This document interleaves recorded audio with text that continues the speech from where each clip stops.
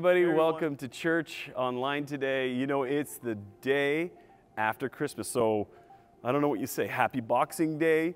I'm just thankful you're with us, joining with us today as we just worship and we continue to celebrate Christ in this season, a unique time. Maybe you're with family, friends. You know, you might have some prayer requests today. We would love to connect with you. Please let us know how we can do that. But let's just go into worship at this time today.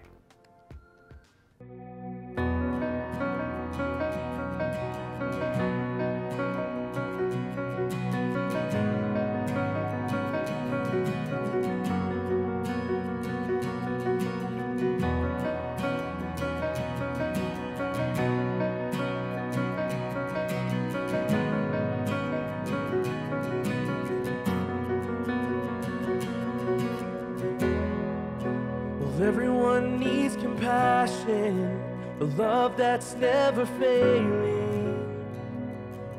Let mercy fall on me. And everyone needs forgiveness, the kindness of a Savior, the hope of nations.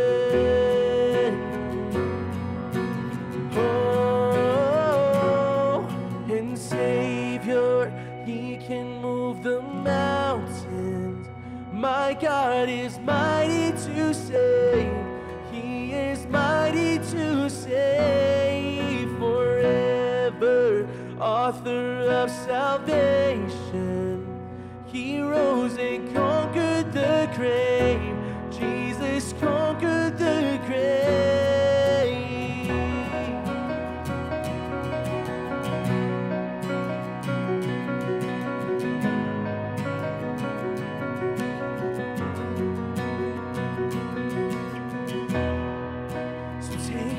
As you find me, oh, my fears and failures, fill my life again. I give my life to follow everything I believe in. Now I surrender, yes, I surrender.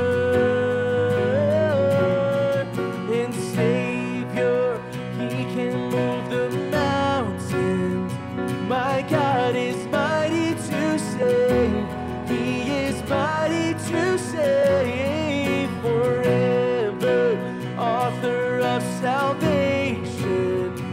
He rose and conquered the grave.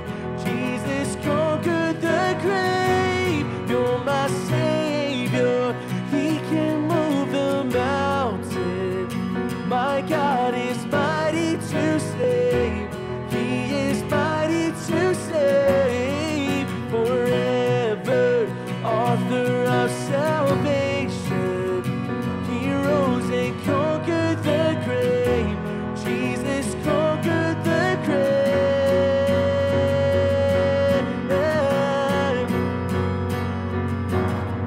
Shine your light in, let the whole world see. We're singing for the glory of the risen King. Jesus, shine your light in, let the whole world see. We're singing for the glory of the risen King.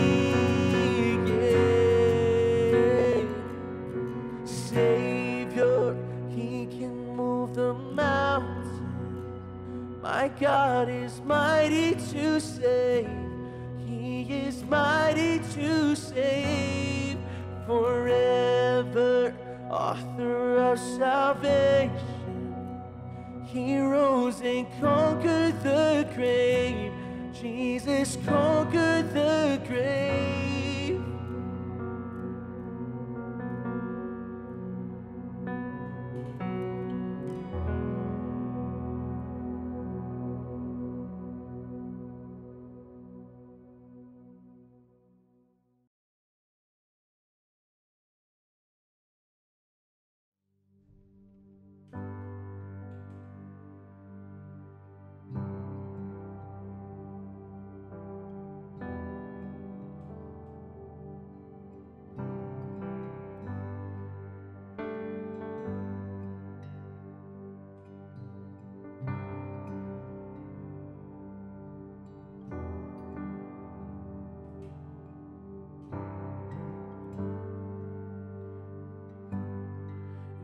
crushing, in the pressing, you are making new wine.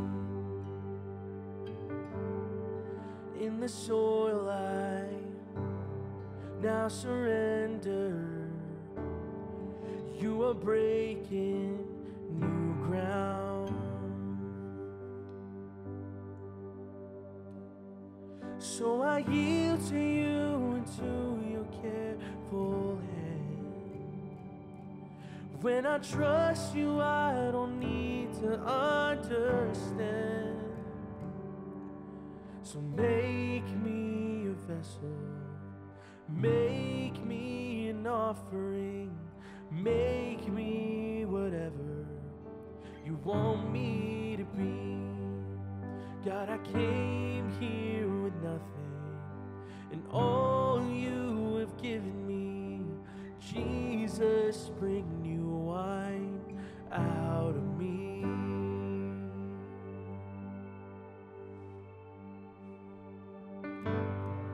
In the crushing, in the pressing, you are making new wine. In the soil I now surrender,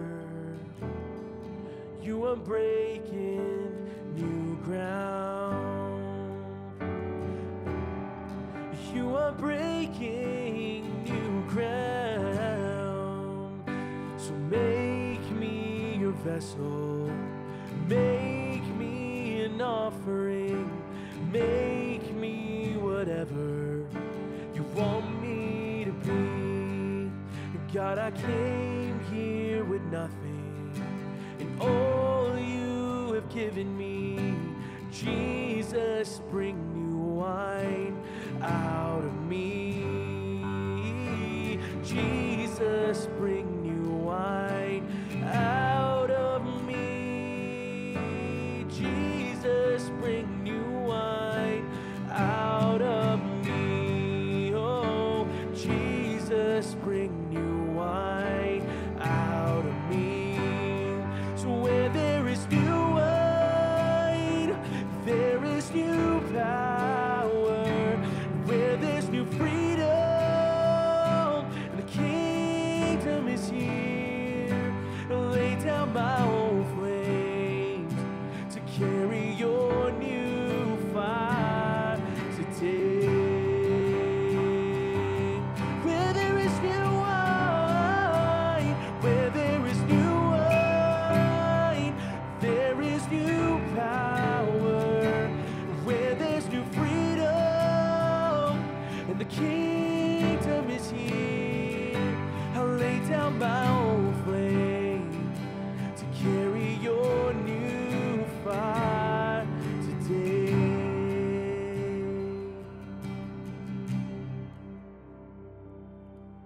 So make me a vessel, make me an offering, make me whatever you want me to be.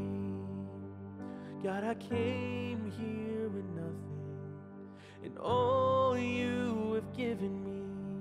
Jesus, bring new wine out of me. Jesus, bring new wine out of me.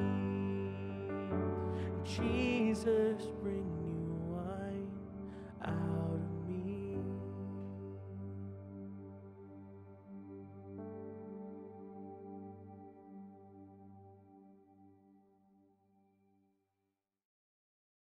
I cast my mind to Calvary, where Jesus bled and died for me.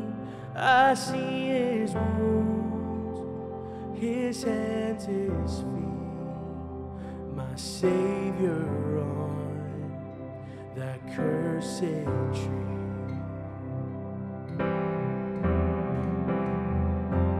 Body bound and drenched in tears, They laid him down in Joseph's tomb, the entrance sealed by heavy stone. Messiah still and all alone.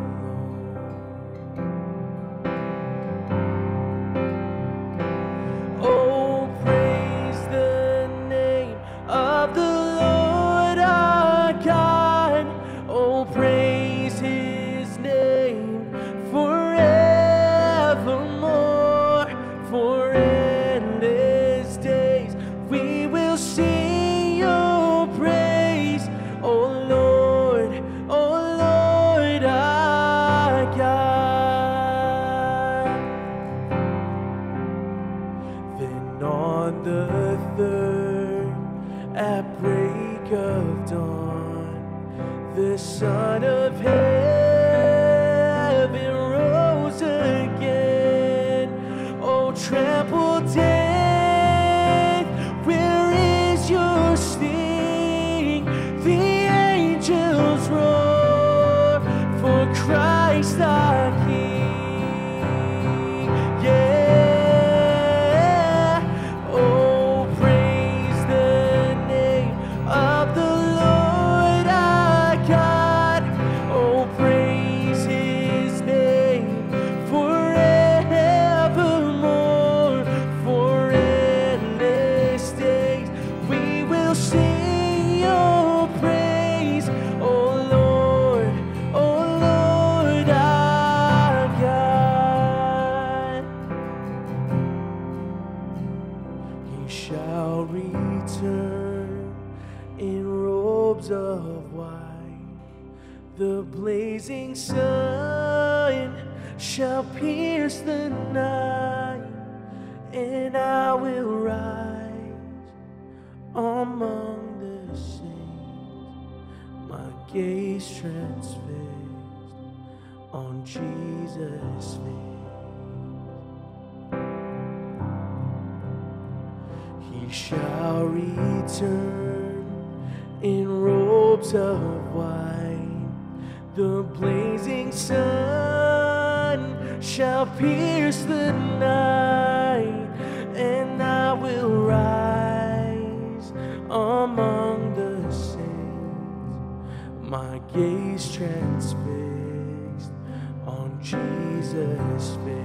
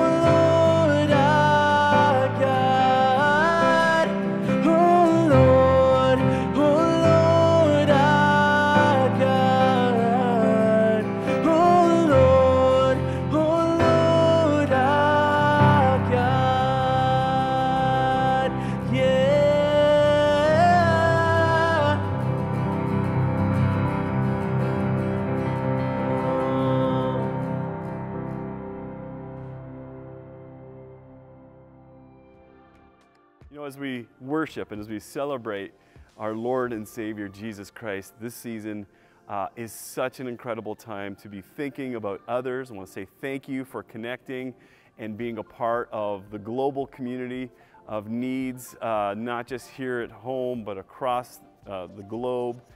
Your support is making a difference in big ways. And so I just want to remind you to connect with us if this is your first time with us today.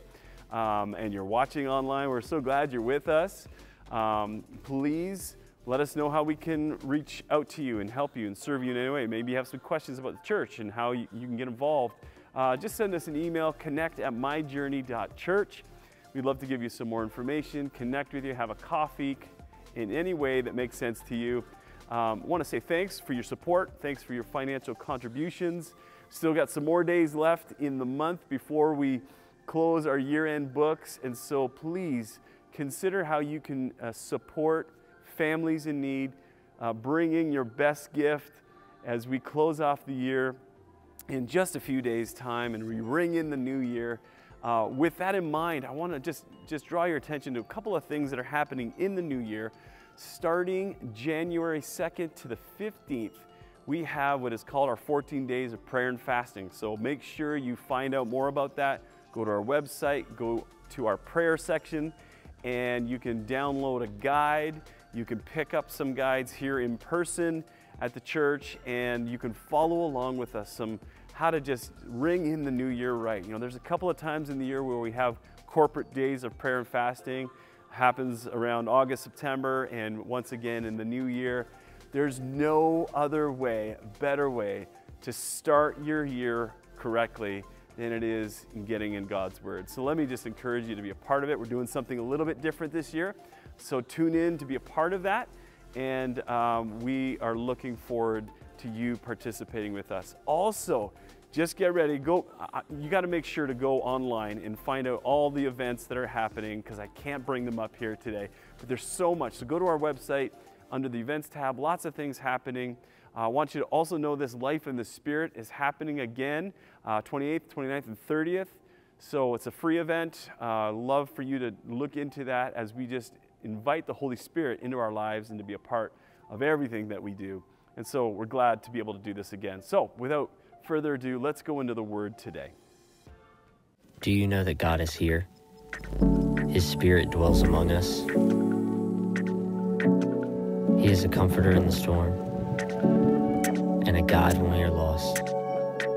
He is eternal and unseen. He flows in us like a mighty river. He is everywhere at once, yet he is closer than a friend. He is our helper. He is our guide. He is God.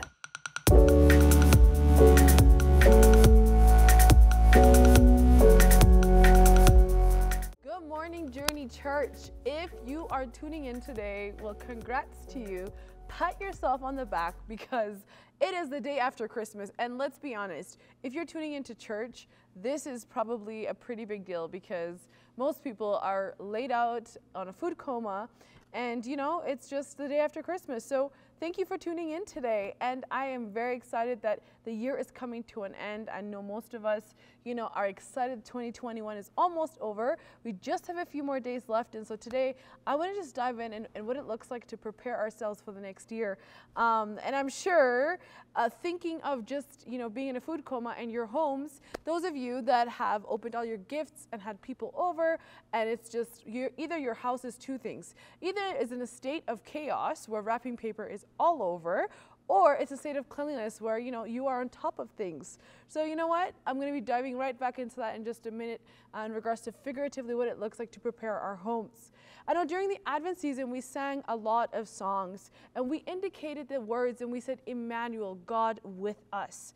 And I began to really dwell on that and really just seeking the Lord. What does it look like for God to be with us? I know in the Christmas season we sing that, but moving on into the new year, what does that look like? What does it look like for me? What does it look like for our community? What does it look like for our church? Just the area even that we're around, like how is God with us? And that's the question that I've been pondering. And when I think about that, the concept of with us is actually woven like a glitter gold thread throughout the pages of the Bible. It's like it has its sparkles all over it. And we notice that God's intentions is to really dwell with us. Though the ability for man to live perfectly with God was really lost in the Garden of Eden, as you know, and God has made his presence known throughout history. So meeting with Isaac and Abraham and Jacob, leading his people with fire, a column of smoke, literally residing in the tent tabernacle and in the temple in Jerusalem.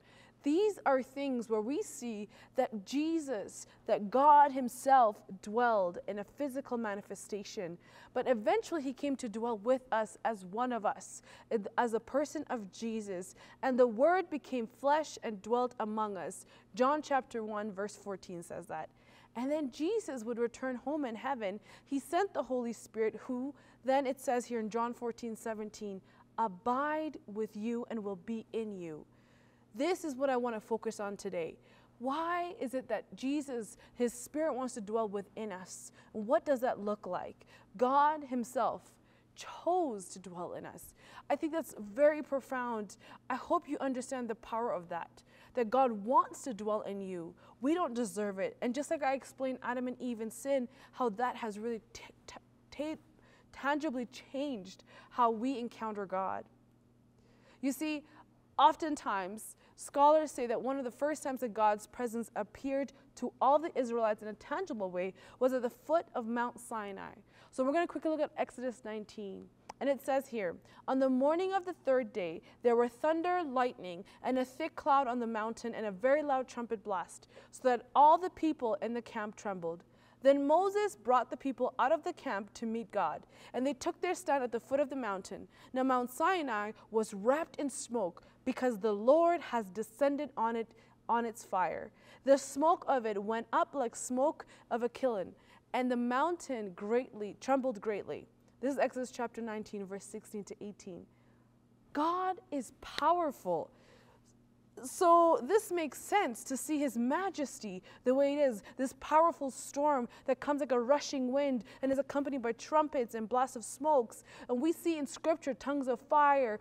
This can be an intimidating experience of the physical manifestation of God. You see, but the Israelites were expecting something different, and so what they did as a people is that they trembled in fear. And they told Moses that, you know what, we don't want to speak to God. We don't want to go up this mountain. They were so afraid. They said, Moses, can you go and speak to the Lord directly?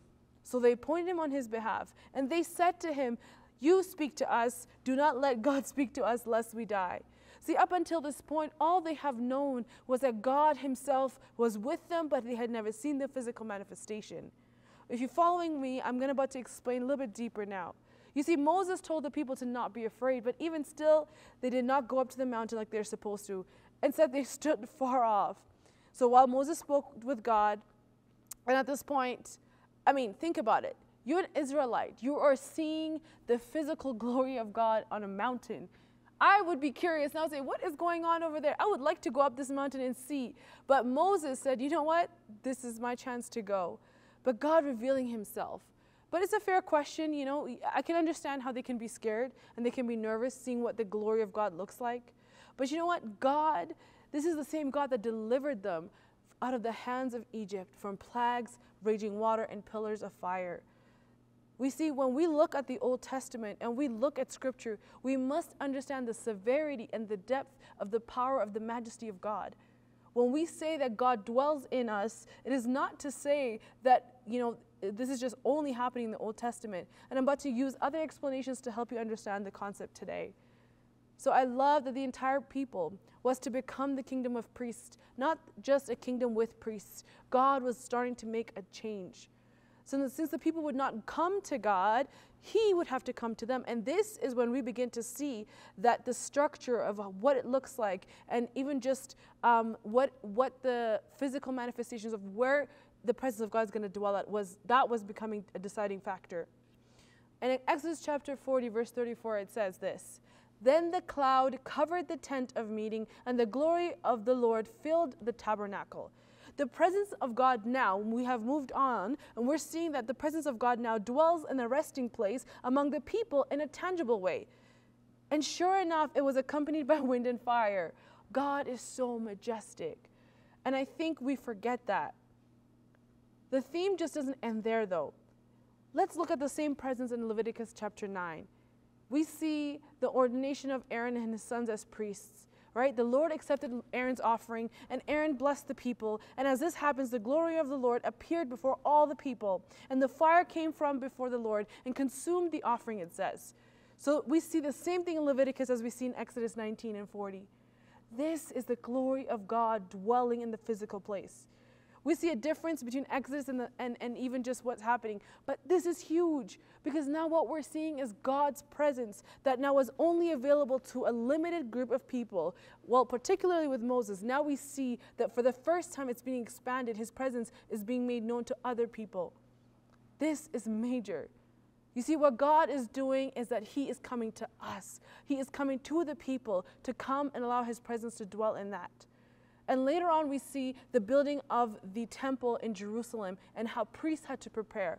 I'm so fascinated with the Old Testament and the rituals and the laws that they had. Though we are not bound by the law today, I love and see what I can appreciate, that they took the intentionality and said, we are going to a meeting place to meet God there, so therefore we will prepare ourselves.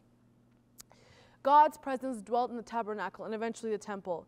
And so I love that this is so important, that they understand that in order to go into these places where they would encounter God and encounter his presence to dwell on them, the people had to prepare themselves. Priests could not just simply walk into the tabernacle in jeans and a hoodie and say, thank you, Lord, I'm going to meet you here. They had to cleanse themselves. They had to do ritualistic things. They had to bring burnt offerings. The list are so extensive.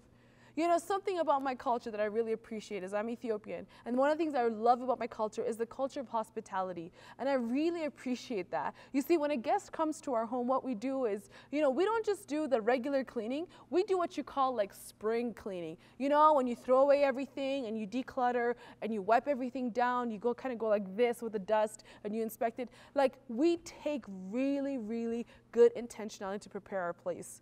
I remember growing up, though, I used to think, well, who's going to come to my room and open my drawers and inspect my closet or open my doors and say, hey, you did not have we can't stay in this house because of your closet.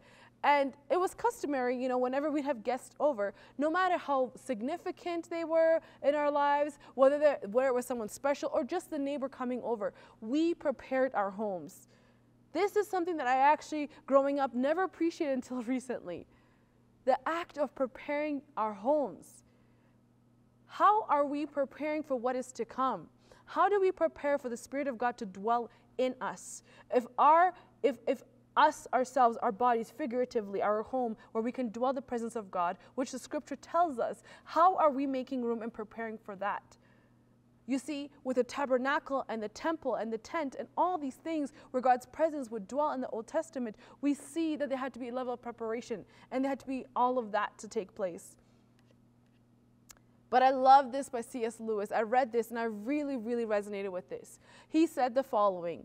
He said, imagine yourself as a living house. God comes in to rebuild that house. At first, perhaps you can understand what he's doing. He's getting the drains right and stopping the leaks in the roofs and so on. You knew that those jobs need doing and you are not surprised. But presently he starts knocking the house about in a way that hurts abdominally and does not seem to make any sense. What on earth is he up to? The explanation is that he's building quite a different house from the one you thought of, throwing out a new wing here, putting extra floor here and there, running up towers, making courtyards. You thought you were being made into a decent little cottage, but he is building a palace. He intends to come and live in it himself. The presence and the majesty of God wants to dwell in us. He wants to dwell in our presence. He wants to be here in us. He wants to, it's an honor even for him to say, I want my presence to be with you. I don't think sometimes we understand the severity or the importance of the significance of that. The holy God wants to be here. He wants to do, who am I to receive such glory? This is what I want to focus on. And I love that the prophet Joel says this. He speaks on the future when the Spirit of the Lord will pour out on all people. He says this in Joel chapter 2, verse 28. He says, it will come about this, that I will pour out my Spirit on all mankind, and your sons and daughters will prophesy. Old men will dream dreams. Your young men will see visions. This is before it's time. The prophet Joel says there's going to come a time when the Spirit of God is no longer going to be in a meeting place, but he's going to dwell in you. This is a huge shift from the Old Testament to the New Testament. I love this. I want us to think about how in the Old Testament, you had to get yourself ready. And guess what? It was not accessible to every single person to encounter God. But when Jesus came, he fulfilled the prophecy so that we can come into him just as we are. I love that God's dwelling place among his people by his Spirit is what's making it apparent. We are now the temple. We are the dwelling place. What does this mean for us? It goes without saying that it's possible because of Jesus, just like I said. But in John chapter 14, 16, 17, he says that there will be a Spirit sent to them. He promised that they will be baptized by the Holy Spirit. The presence of God inhabiting his people means that we are now part of the new temple. Why is it important that we understand the significance of the dwelling place, of encountering the presence of God in a physical manifestation, to now understanding that the Spirit of God wants to desire to dwell in us? This is where the Holy Spirit comes in. And I think we need the Holy Spirit in order for us to make room for what he's trying to do in the next year, what God is trying to do before December 31st, what God is trying to do in our lives before we even get out the door tomorrow. There is an opportunity that we have that we're not seizing on a daily basis. How are we preparing ourselves? How are we preparing our home? And I love that John chapter 14, verse 25 to 27 says the following, and I'm reading the Amplified Version. It says, I have told you these things while I am still with you, but the Helper, Comforter, Advocate, Intercessor, Counselor, Strengthener, Standby, the Holy Spirit, whom the Father will send in my name, in my place, to represent me and my act on my behalf, will teach you all these things. He will help you remember the things I have told you. Peace I leave with you. My perfect peace I give to you, not as the world do I give to you. Do not let your heart be troubled. Do not be afraid. Let my perfect peace calm you in every circumstance and give you courage and strength in every challenge. The Holy Spirit, the Comforter, the Counselor wants to dwell in you. We are not a tabernacle that is so clean and so pristine that has been kept and taken care of. What are the things in our lives that we're hiding away from people where we don't want people to see that? If our insides were a home, think of all the different rooms that if a guest were to come in to invade that space, how welcomed would they feel? If I'm being honest, there's definitely some areas that are like, this is like hands off. I will only let people come into my life, for me to open up those doors or show them that room if it's if I feel safe. Even sometimes, when you have people come over unexpectedly and well, this is before COVID, obviously, because now people have to make sure that you're good and all that. But there was a time when, people would just come over. Right? They'd just say, hey, I'm just popping by. I'm just stopping by to see you. How's it going? And you'd have to frantically get your house ready, or you are so comfortable with the way that things are, whether it's a disaster, whether you're a hoarder, or maybe there's just you have tendencies that are not necessarily, they're unpopular opinions, and you're comfortable with that. You see, in my culture, when we say that someone's coming, what we say is we want to receive them. It is an act of honor. It is an act of respect. It is an honor to have someone in our space, in our home, and we want to give our best foot forward. It is not performative. I would say that it's something that I have to learn, that the hospitality is taking care of those things.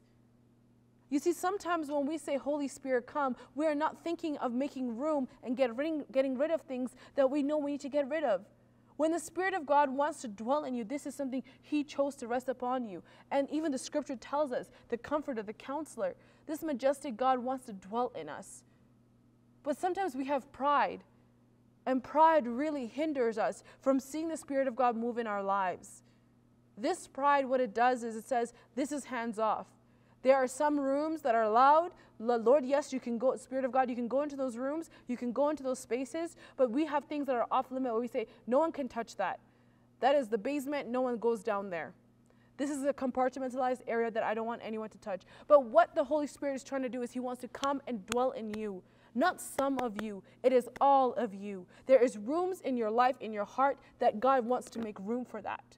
There is His presence that He wants to dwell in you, not because it is just because He wants to do that for fun, but it is a holy thing. It is a holy thing. It is a tabernacle, the temple that we talked about, but now we are that. Scripture tells us over and over again in the New Testament that our bodies are meant to be holy, that are meant to be a dwelling place for the Spirit of God. I remember literally having this radical encounter of encountering the Spirit of God. I remember being at a camp, and actually I was a youth leader there, and I was taking a group of students with me there for the first time, and I kind of was not coming to encounter anything. I kind of sat in the back, and my hands were crossed, and I said, you know what? That's great for them, but I'm just here to kind of observe. I really don't know if I just was in a place where I had gone through something traumatic, and I was really struggling. And I remember sitting in the back of the room and thinking, you know what? The preacher is talking about, you know, the Spirit of God, and he's talking about how we need this and we need that. And I'm thinking, this is not like, how does this affect me? Like, I just, you know, took some time off work so I can be here, I can serve the church, and I can just get back to work and move on with my life. Let's wrap it up, sir. That was the mentality I had. And then I remember he said, you know what? If there's anything that you want to give to the Lord, and he just did this altar call, I found myself to the front, and I fell to the ground, and I was weeping. I didn't realize there were things in my life that I had so shut off from God that I didn't even invite Him into those things in my heart that needed God. I need the touch of God to truly be released and freed from those things. I struggled with a lot of anger, with a lot of bitterness, with a lot of resentment. But what I had done was I closed off those doors and I said, God, you can go everywhere else but that. I don't want to unpack that. And I remember the day after that, waking up and seeing myself for the first time. It's almost like my eyes were completely wide open. It was a physical manifestation that God had transformed me. And I said, all I wanted to do after that was, God, I wanted more of you. I wanted more of your presence. I wanted more of your wisdom. I just want more of you, Lord. And I wanted to walk out in that. You see, sometimes when we clean a house before we travel, for example, you know, I like to clean before I travel somewhere. I want to make clean because I want to come back to a clean home. You see, sometimes we have habits that are unclean. There are habits that are causing us to not really even make room for the Holy Spirit. But God doesn't want to condemn us. What He wants to do is He wants us to be transformed because this is available to us freely. One of the major differences between the Spirit in the Old Testament and the New Testament is very apparent, like I just explained. In the New Testament, it teaches the permanent indwelling of the Holy Spirit on us, the believers. But we place our faith in Christ for salvation. The Holy Spirit comes to live within us. It dwells in us. Like Apostle Paul says in Ephesians, he says, guarantee of our inheritance. In contrast, in the Old Testament, it was selective and temporary. The fact that God, His presence, wants to dwell in you, let that be something that empowers you to walk every day. Say, the mighty God who built these majestic mountains, who created this beautiful earth, where we live, where we dwell, God, and you choose to dwell in me. This is a profound thing. It empowers us to walk freely, moving forward in our lives, especially as we encounter a new year and we go into the next step. Through Him, we come to know God's love. The Holy Spirit helps us to love God. And I think that the Holy Spirit, what He has done during that season of my life was to teach me deeper and deeper the need for Him, that I'm a sinner, that I have pride, that I have this, I have all these things that, man, it is a process of sanctification where I'm getting rid of this and saying, God, I'm taking out the trash. I'm taking out the things that need to be removed, because if I don't call it out, and if your Spirit of God does not call it out, I sometimes live in this place of comfort. You see, some of us are living in houses internally that is filled with turmoil and anger and just so much havoc. It is a disaster. But God is saying, I still want to dwell in you. Will you invite me in? Will you make room for me? This is the power of the gospel. And I love that fellowship or communion in the Greek language in the New Testament involves a few things. And I think this is kind of what I want to highlight on when it comes to how do we create an indwelling for the Spirit of God. The first thing is fellowship, right? And we know that fellowship means companionship. God desires with us in friendship. He wants to desire with us to be constant, that we have an ongoing relationship. Like, think of the friends that you have. You look forward to speaking with them and being with them. And the fact that God's Spirit dwells within us allows us to fellowship with Him in a new way. The second thing is partnership. Really, we actually get an opportunity to partner with His Spirit. He partners with us in life, in counseling, the work that He's called us to do. God desires to guide, counsel, empower us in all that we do. Our responsibility is to seek and do what God pleases in all that we do. There was a period of my life where I was like, Lord, I need to pray about everything. And it got to a point where everyone's like, okay, do you need to pray about even like brushing your teeth? You're getting a little crazy. That never happened. I'm just kidding. But I remember being like, I just wanted this partnership with God, because I knew that if I partnered with God, if I partnered with His Spirit, if I really leaned into what was already available to me, I could walk in the authority that He's given me. And lastly is intimacy, right? This involves our thoughts, our secrets, and desires that each person shares with the other. God wants us to have intimacy with Him, because He desires to know our thoughts, to know our secrets, to know the things that the world doesn't know, the areas that we're hiding away. This is where we begin. We begin with fellowship, with partnership, and with intimacy. Now, how do we walk this out? I know I'm talking about being a place where God wants to dwell and His Spirit wants to rest on us. But 3 things I want to share with you. How do we become a dwelling place? And this is something I'm still learning. But the first thing is repent. I remember there was a period where the Holy Spirit in my life, well, He still does, but I felt this strong conviction about some mistakes that I had made, and I had hurt some people. And the Lord revealed to me, that is my son. That is my daughter. You have made a grave mistake here. I remember hearing that so clearly and saying, whoa, I just heard that so clearly. I remember calling the person, I haven't talked to them in a couple years, and I called them and I said, hey, I said, what do you want? Like, what's going on? And I was like, hey, I apologize for the way that I treated you. I apologize for the way that I responded. And I remember as I was saying these words, I began to tear up. And the person was like, okay, thanks. And then they hang up. After they hung up, I was like, okay, God, this is not how I expected to go. I thought they were going to give me some praises, like, wow, you called me, you apologized. Wow, that's amazing. And I'm thinking, like, I'm going to get some praise. And He said to me, repentance sometimes looks like confessing. Right? Repentance is not just saying like, oh, I'm so guilty, but it's actually taking ownership. You see, to live we need to live a lifestyle of repentance. We need to live a lifestyle where we say, God, I have grieved the Holy Spirit. I have grieved you. I have repented. I have sinned against you in my thoughts. I have sinned against you in the ways that I lived, in the way that I have offense, in the way that I have anger, in the way that I have bitterness. I want more of you, Jesus. I want more of your Spirit in me. And let's be honest, we are sinners and we are unclean, and no matter how we approach it. But even though we're not priests, we need to continue to live a life where we say, God, if I have grieved you, I need your repentance. So I repent for the things, and I'm going to take ownership of the things I did, because I want my life to glorify you and you alone. If I live my life to glorify myself, then I don't need to repent, because I'm not sorry.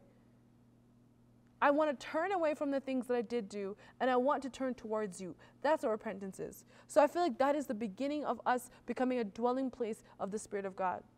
The second thing is to invite Him.